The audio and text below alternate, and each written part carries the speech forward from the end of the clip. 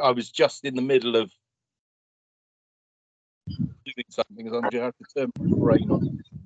So, yeah, lovely morning there. It's a bit of rain here. Oh, is it? Yeah, we're supposed to get rain soon, apparently. Right. Yeah, right. I don't know how soon, but apparently very soon.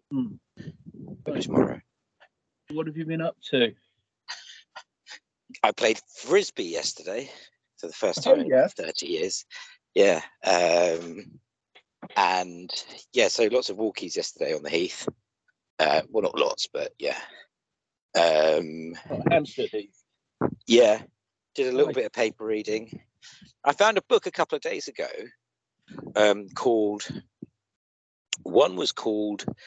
Tradesmen and Their Tokens.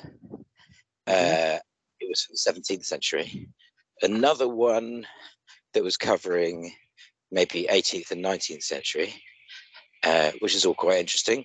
But then on a similar subject, it was a book which I'd seen before, but I became more interested in. They were selling them at the library. This was called History of British Coinage. Yeah. And so at the appropriate page, there was Lantrison. Oh, right. Cool. Which is easier for me to pronounce now that I've seen it written down. Oh, yeah. Not that there's anything difficult about hearing, seeing, or pronouncing it, but you know, if you hear something, Clantrison. Oh, is it Clantrison? Clantrison. Right. Clan. Okay. Clan. Clan. Yeah. Clan. Yeah, because it looks like it's just an L in the book. 2 L's. Yeah. Oh, is it? Right. And so they had this shot from way above it, from probably 68 or whenever, and it looked massive. Yeah, well, it's. I mean, it moved from London, and yeah, back then. Yeah, striking coins. Looks like really ugly building. So, do you know people who've worked there? I take it it's a big employer in the town. Well, I mean, over the years, yeah. I mean, it's. I mean, I don't know how many people it employs, but I mean, it's modern production, all the rest of it. So it's, you know, it's minimized. Yeah. So, I mean, it's the industrial estate down the bottom of. It's called the Lantrison Mint. It's closer to Talbot Green, and you know, but yeah, but that's where the Royal Mint is anyway. Yeah. So it was interesting for me to just have a look at these different, particularly the books on tokens, these different coins that were struck by people. So let's say there was a building at the end of the Strand with 3 floors, which sold exotic animals, and so its coin had some different animals on it. You know, it had different coins with different animals, and so I saw a cabbage coin, you know, and I just saw different. It's almost like a guild releasing a coin, except it was a business. So it kind of reminded me of people doing initial coin offerings now, and making it sound like it's a really big deal, but actually before it was normal. Oh well, yeah. I mean, it's a very, very simple thing. I mean, you can print or strike an IOU. That's what money is. So, you know,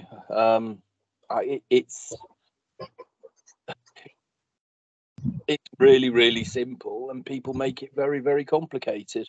But that's, I mean, that's the modern world, Ranjan. I mean, I've run out of patience with just about everybody now. You know, it's a rinse and repeat cycle, which I've seen so many times before. And the new crop of people are coming up, sort of saying, "Oh, you know, such and such," and it's, you know, it might be new to them, but it frankly, it's never been hidden. And if people don't know about stuff, it's simply because they haven't bothered to find out. So I watched, UK column the other day, and they were going, "Oh, there's this organisation, and they do this, and they have this funding, and all the rest of it, and it's all, well, why don't we know about this?" Well, the reason they don't know about it is they haven't looked before. They've been going around with their fucking eyes closed. So, absolutely everything isn't a revelation, but it is. It's right there. It is if you haven't taken the trouble to find out. And it's not even a question of sort of saying, "Oh, well, if people haven't found out, that means they're asleep," all of that stuff. I mean, the slog annoyed me yesterday. I mean, John was quoting statistics and sort of saying, "Oh, the number of fatalities of people who are vaccinated is high," and all the rest of it. And statistically, this is that, and this is the other. Risible statistics from the government. Well, it was risible analysis from John, because quite frankly, deaths with COVID are overstated, as we know. The statistics on the government page, if you go through them, does actually break down what other comorbidities there may or may not have been. But what is absolutely apparent is that there are very few deaths anyway in general. And so a subset of deaths in general, and the breakdown for age structure, means that a headline of 74% of people who die of COVID have been vaccinated. You're dealing with an insignificant sample, and people draw all of these conclusions to support whatever prejudice they've now got baked in. And well, that's how the system works. That, if you want to run things, you're quite happy for people to be running around in ever decreasing circles. Of course you are. And like I say, I'm absolutely. I haven't got time anymore to even bother with it. I mean, it's everything's been hung out there to dry, and the smalls, if you like, of government are there on the washing line, and Jesus Christ, if people haven't had a good enough look for now, and then kind of think, right, okay, let's move forward, just knowing, well, that's how it is, that's how things are. How propagandists say things are. I mean, it's propaganda, of course, it's not the truth, right? But all of the hysteria gives way, way more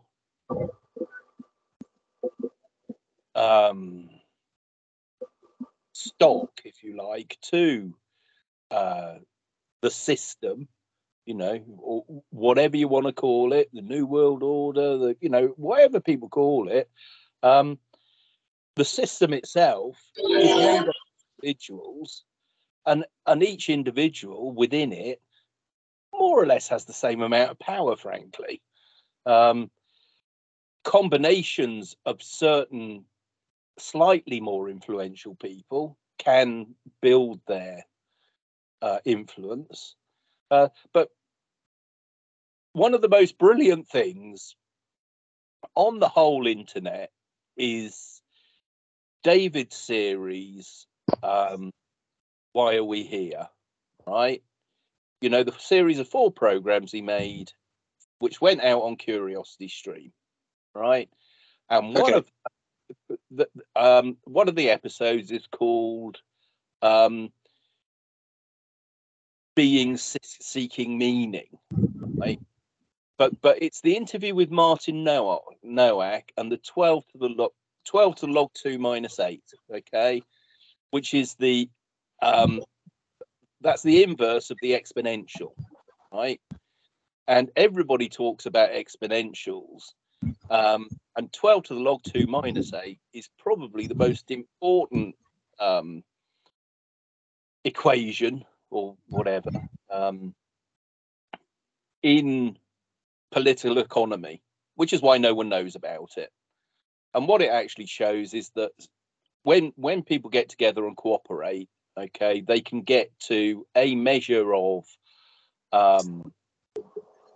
stability, or certainty, okay, than is available if people decide to go for exponential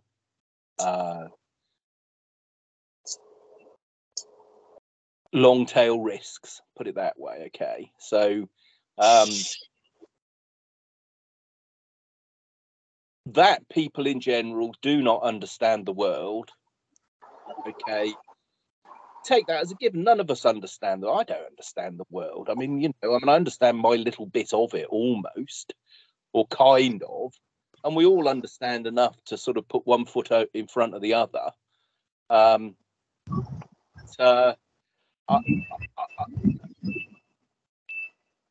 The hysteria of the last couple of years was induced. There's no two ways about it.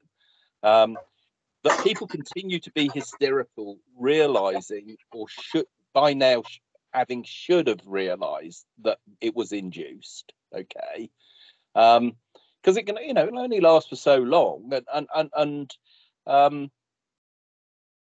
we are all individually powerful. So that's like the Mumford quote about we can walk out of the technocratic prison as soon as we like. The door's open, even though it's on rusty hinges. Lewis Mumford. That there you have it. So all the outrage, all the ignorance, all the hysteria, bar. I've got no time left for it. I really haven't, and it. What you up to at the moment? I'm busy working. I'm making a lot of progress with the business, and I've got 2 schemes which I'm trying to get together to get on site, and just kind of getting on with it. I mean, there are shifting sands. Of course there are. Of course there are systems. You can't have civilization without systems, and how those systems work, and the individual components, how they're run, and the fact that they change. I mean, that shouldn't surprise anybody, but my motto is stop complaining and fucking do something constructive instead of complaining. And if you look at alternative media, social media, and the mainstream media in general, it's a bunch of people complaining, saying the same thing over and over again, and achieving absolutely diddly bloody squat. So I'm getting on with things, and I really couldn't give a fuck what other people are doing. I mean, they do no harm and stick to your own knitting. I mean, it's so as I say, I mean, I've run out of patience with a lot of it, and it's. I got to the same playing guitar. I mean, when I decided to learn and study music properly, I spent 5 years doing it. And the same people on the same forums at the beginning of that 5 years were saying exactly the same thing at the end of the 5 years, and had made absolutely no progress whatsoever with the objective, which presumably was to learn to play the bloody guitar. But, that isn't apparently why many of these people frequent those places. It beats me, but, I whatever floats their boat, I don't pay it any mind. I mean, it's I see the same thing in all of this sort of online activism bollocks. It's if you can't take it offline into real life, okay, what you're doing is basically just sat around scratching your ass. And sort of the narcissism of small differences. It's kind of like scratching the arse with double twist and pike, and then they all score each other. Well, as a result of it being August, it's unlikely that I'll be doing any filming for William at the moment, because obviously Parliament shut. he told me that he does go to the conferences. Oh, So yeah. the Tory conferences in Birmingham, I guess at the beginning of October. I don't think there's enough value added by me to justify his firm paying for my transport up there. Don't you think But so? I'm not. I don't know. I don't know. I mean, he'd have to ask. But regardless, because I mean, he has been expensing me. If you see what I mean, I've been an expense, so it's been coming through like that. You know, he just said yes at the beginning, and then he's been putting it on. So maybe, but regardless, I mean, the idea of me going from age 19 going to Glastonbury and thinking, yeah, this is where it's at, to age 45 going to the Tory Party conference and saying, yep, this is where it's at. Because as I told you, you know, I do enjoy, you know, going up to people as they walk past and saying, what do you think of these odds? You know, la-di-da. I watched, so I don't know if I'll go or not. You know, I'm just mentioning it because you know about my work with William, but I watched the debate yesterday, some of it. Really? I didn't even know there was one, Ranjan. Well, what I found interesting was, I don't think I told you, at one point we interviewed Tom Harwood of GB News, who was really good on the stats and the on the odds and stuff. This is about 3 weeks ago, and then he put out a tweet about a week ago saying, you know how sometimes they have a debate which is head to head. Then apparently Liz Truss, she put something out to say that she'd be pulling out the head to head. So then when I watched it yesterday, I realized, what that meant was she wanted to deal with the audience and the presenter on her own, and Sunak did it on his own. So what was interesting was at the end, they said that more people in that audience, and it was the first time I'd seen an audience of people who were members of the party, said that they would vote for Sunak and not for Liz Truss. Well, So that was. I mean, if that's interesting, I certainly don't find it interesting. I've no interest in it whatsoever. Yeah, I mean, I didn't watch it on the basis that it was riveting television. I watched it because I'd had a good day, and at the end of the day, I put it on, and I mean, my point is this: you've seen one, you've seen them all. Watch David Davis and Cameron, and it's the same thing over and again. You know, or watch. You know, do you remember we've been through all of this as well with the two challenges to Jeremy Corbyn? Who was the funny Welsh bloke? Can you remember? Owen Smith. Owen Smith. You know, I mean, it's.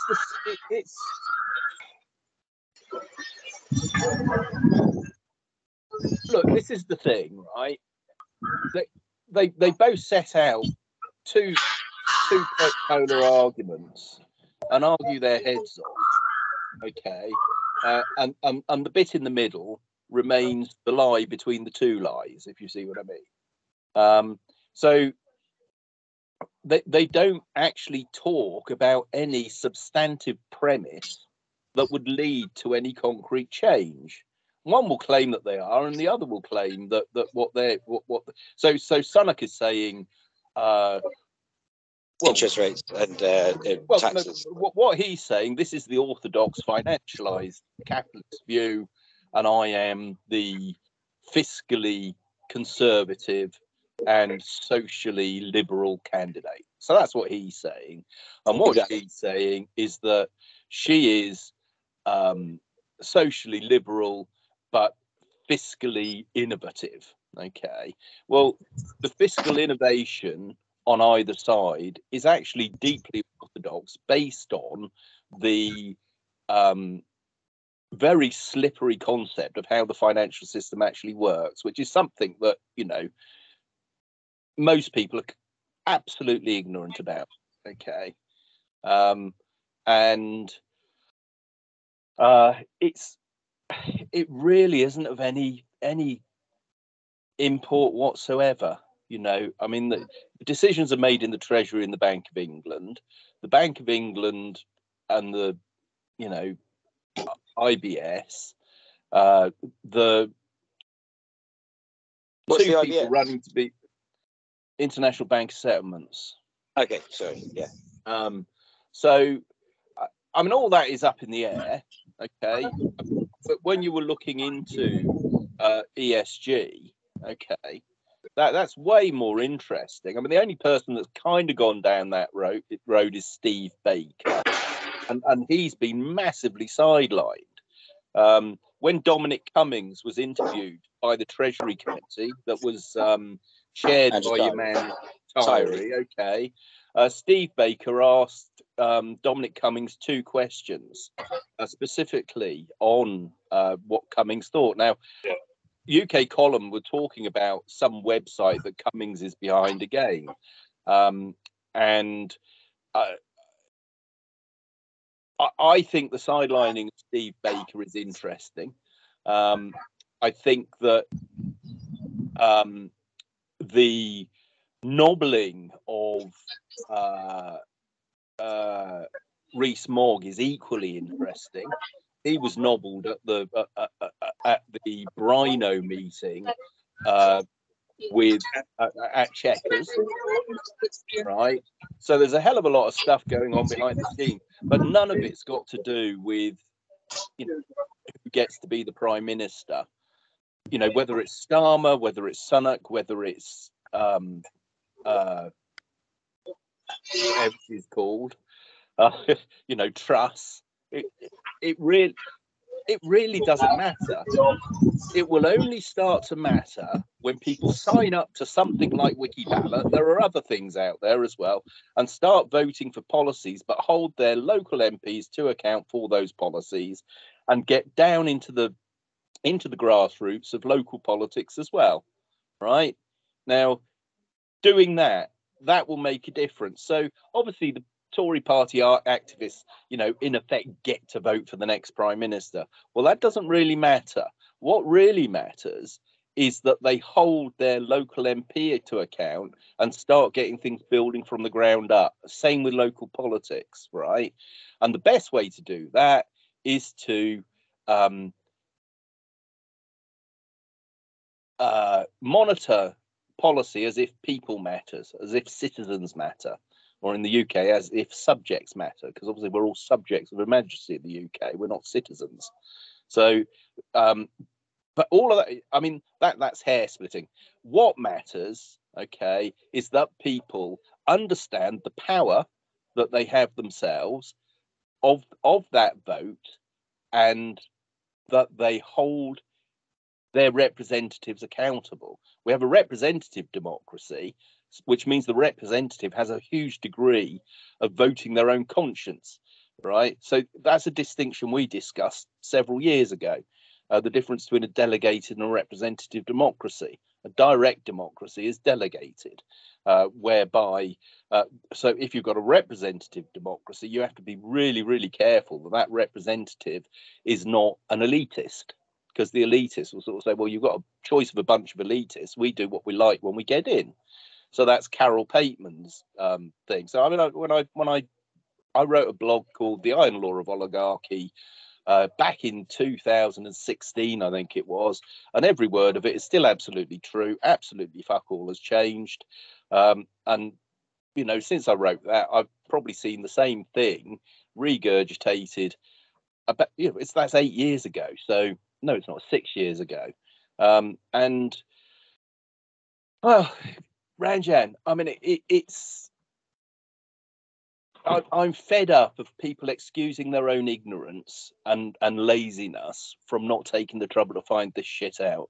I mean, I really am.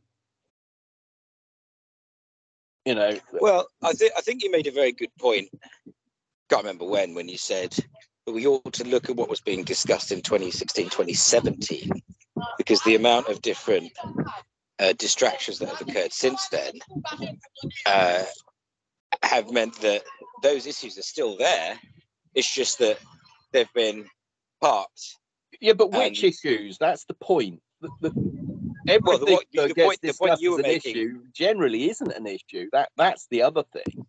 Yeah, but the point you were making was that there's some of the issues in 2016-17 that were being discussed. You were saying they were being okay, can I just, I'll butt in again, okay? Narratives are not issues.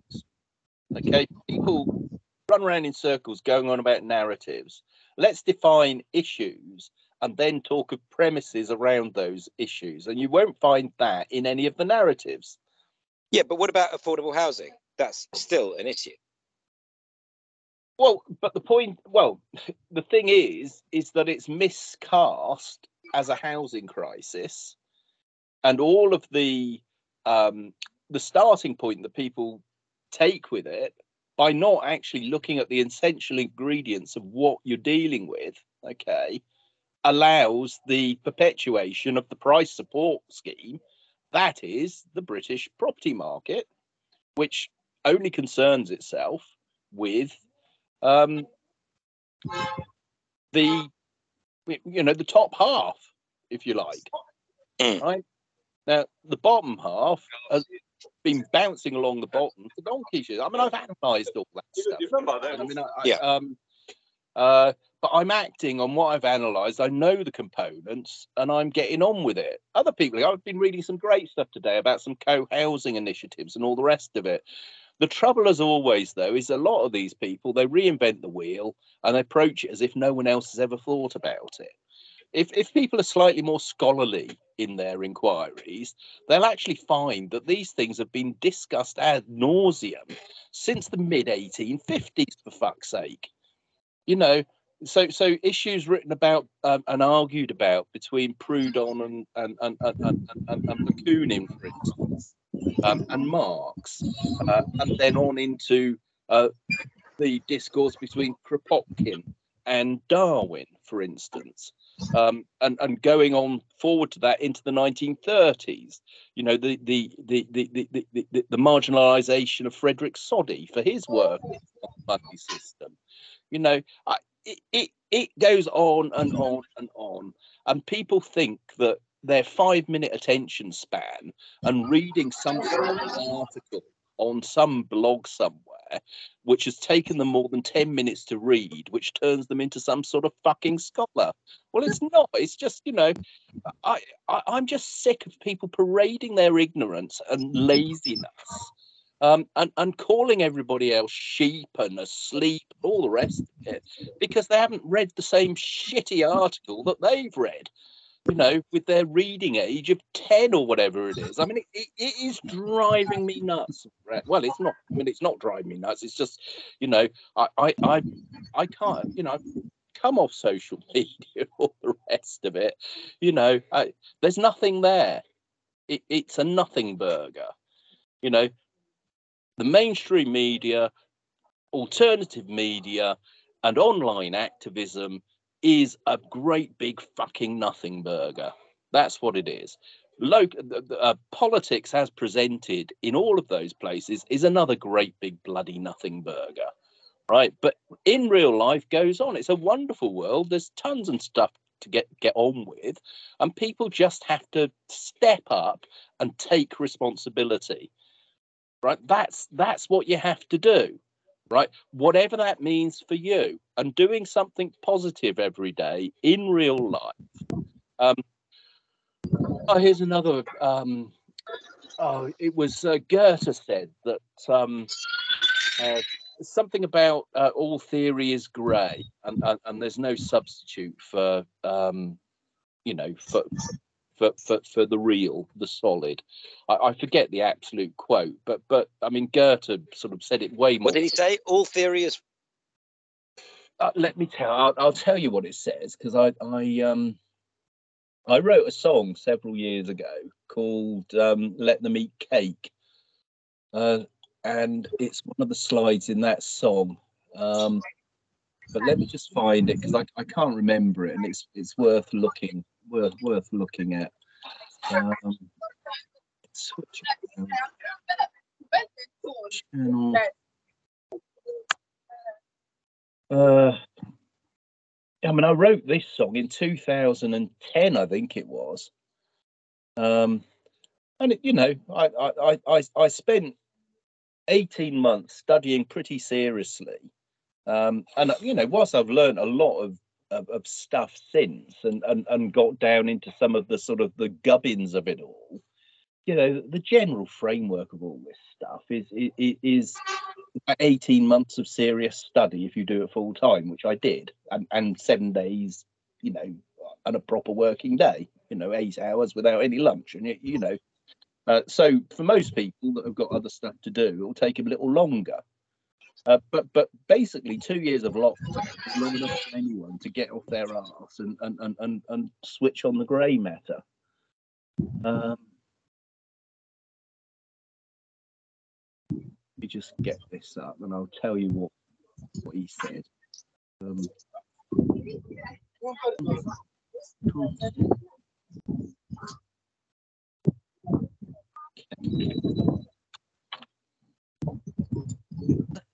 Hey, there we go. Let me, Kate, just play that and get to the slide. I'll find it fairly quickly once it's up.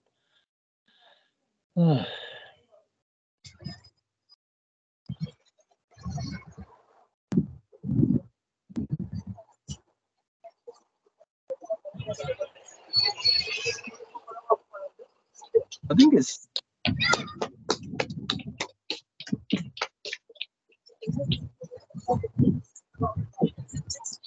so here we are. This is one of the slides. An ounce of action is worth more than a ton of theory.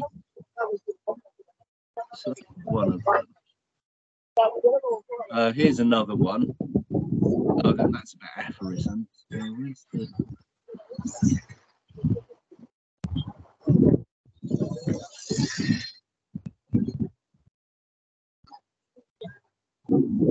It's not that one. Right, hold on. Let's just do. Right. Theory is grey. You sure it's Goethe said it? Here we are. This is it. Right. Yeah. Right. Okay. This is the quote. Right. Here you go. Right. He's sitting down. All theory is grey, my friend, but forever green is the tree of life. How about that? That's Johann Wolfgang von Goethe said that. So all theory is grey, my friend, but forever green is the tree of life. In real life, mate. In real life. Yeah. Well, what can I say? I can only say yesterday, as well as playing frisbee, I picked some blackberries. Oh, wonderful! What did you make anything with them? Well, a crumble was made. Oh, crumble, lovely, yeah.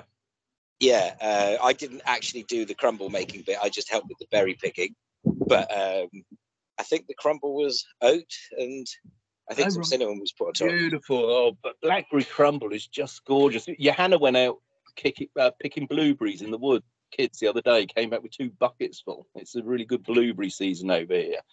But when we were on holiday, we were all talking about that. One of our favourites in my family is blackberry and apple tart. I love it. And, you know, blackberry and apple crumble's nice too. But the big question is ice cream or cream. I feel that is not a theoretical debate, that one. You put your money where your mouth is, as it were. Well, that's right. But, you know, I mean, put that in a manifesto, you know. No, exactly. So yeah, in terms of my routine today, I decided to go walkies and pick up the City AM. I was quite lucky that the paper, lucky in a way, the paper that I used to pick up for free, that's the City AM, which is like a collection of PR releases, like other papers, but really much more overtly finance PRs. They used to have it outside all of the tube stations, or at least they used to have it outside Maida Vale, next to where I live. And now it's not at Maida Vale and it's not at Warwick Avenue, so I have to go to Paddington to pick it up, which is good because, you know, that way I go for a walk in the morning and pick it up. You know, yeah. Well, that's which I'm doing now.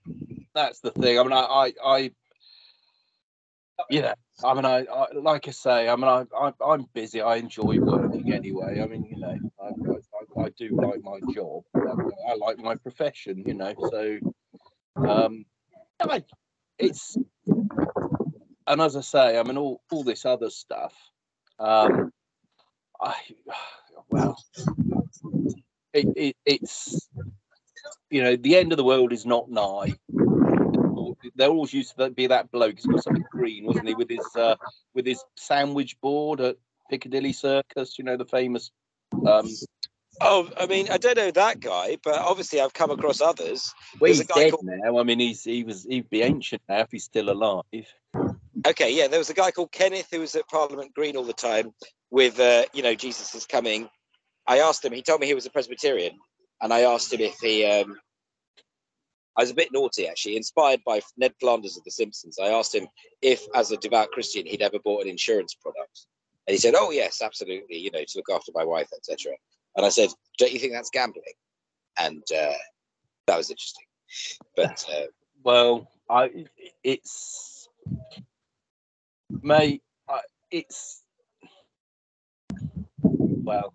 the end of the world is not nigh, and there are always millenarian maniacs about, no less in this age than any other. And Nostradamus hasn't been right yet. I had this conversation with him the other day, and he sort of said, "Oh, but he's been right about some things." And I said, "Well, yeah, you talk to anyone that makes their predictions; they'll tell you the ones they think they're approximate on." I mean, how many people will refer back to a conversation they had in 2009 about the great crash at that point, and stand by whatever it was there, or could even access it? I did a blog about one of my conversations in 2009 on the Motley Fool the other day. So people excuse themselves of the necessity for being truthful about what their version of the truth was at any point in time. Room 101 is not exclusive for Big Brother. What we've all got to do is have a good rummage around our own Room 101 and fucking have a good look at ourselves. That's what I say. Sure. Well, just behind me right now is the Berkeley Homes development that took a while to come up. That was empty land for about 25 years. Nice. Yeah, it looks like a nice scheme. Very nice. I expect they're expensive, are they? Yeah, I mean, I don't know what the story is also with... homes have the highest average selling price of any of the major UK house builders, largely in just London and the South East. Yeah, it says an elegant collection of 1, 2, 3, 4 bedroom apartments and penthouses. I don't know, as you said, if... Well, they build a good product, Berkeley. There's no, it's just not affordable for most people. Yeah, which is a question for this area, because right opposite is Church Street, which is not famous for being populated by people with lots of money. But yeah. And there was a change of government here in the local elections. So the Labour Party won, which is a huge revolution. One of my business associates was telling me about that, because he lives in is it Westminster? I think you mentioned it to me last time. I think you were here just after the election, because I think I might have seen it. I had coffee. I had a meeting and coffee at Home House with. Is it Portman Square? Yes. Meeting? Yeah, exactly. Yeah, because I remember I met you as you walked up. So it's quite interesting, because I live in Maida Vale, as you know, and a new magazine came through. And so I think what happens is whenever you get a change of local government, they scrap the old council magazine and they create a new one. So it said Volume 1 of Westminster something. And they have a double page spread where you can see all the wards and all the councillors. And I looked at my ward, and then to the right on that same double page spread, it says the names of the people with the big jobs. And I could see that 2 people from my ward, I've only got 3 councillors, 2 of the 3 people from my ward have got 2 big jobs. One's in charge of health and social care, and the other one might be in charge of, I don't think it's planning, but it's something really big. May have been governance or something really big. And then the mother of the 3rd councillor is in charge of something as well. And so then there's another double-faced red next to it, all about Maida Vale. Yeah. All the places you could go. Good luck to them, because stuff can be done at that level, I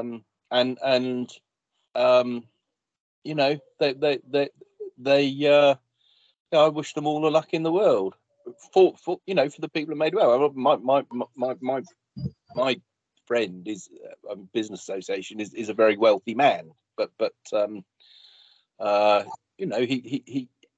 he's interested in affordable housing and all the rest of it, and he and I were talking about what they might be able to do to actually tackle that issue in that area. But what type of ideas did he have? Well, he has been developing, and I've been developing along with him with my Hermatics group, a system for delivering affordable housing. So, sure. we've both done a lot in that direction. If you go online and look at the Hermatics app, which I made a mock-up because I've got a meeting coming up at 1 o'clock. We're pushing the button to start rolling all this stuff now. But if you search Met Homes on the web, you'll find his website there, and what they've come up with is brilliant. I mean, they've Did you say Net Homes? Net MET Homes, Met Homes. It's renamed from Parabuild Solutions, and they built 4 affordable houses in Lambeth with for Lambeth Council joint with W.S. Atkins, the surveying group. But they've made more progress since we've been working together, I think, than they did on that project for various reasons. But W.S. Atkins have got an outfit called Edegrath or whatever, which stands for Everyone Deserves a Roof Over There. Okay, but I don't think they've put many roofs over that many deserving people just yet. But hopefully they will at some point. But, yeah. So I mean, and there are lots of other people trying, but there are also lots of other people running around in ever decreasing. I renamed my blog on the RLD website at the risk of reiterating myself blog. Really? Yeah. That's what you called it. At the risk of reiterating myself. That's cool. I love it. All right. Well, good talking to you, and thanks for. Yeah, you too, Ranjan. I hope to see you soon too. I'll be coming over, but like I say, I've really got the pedal down at the moment. I've been working very hard.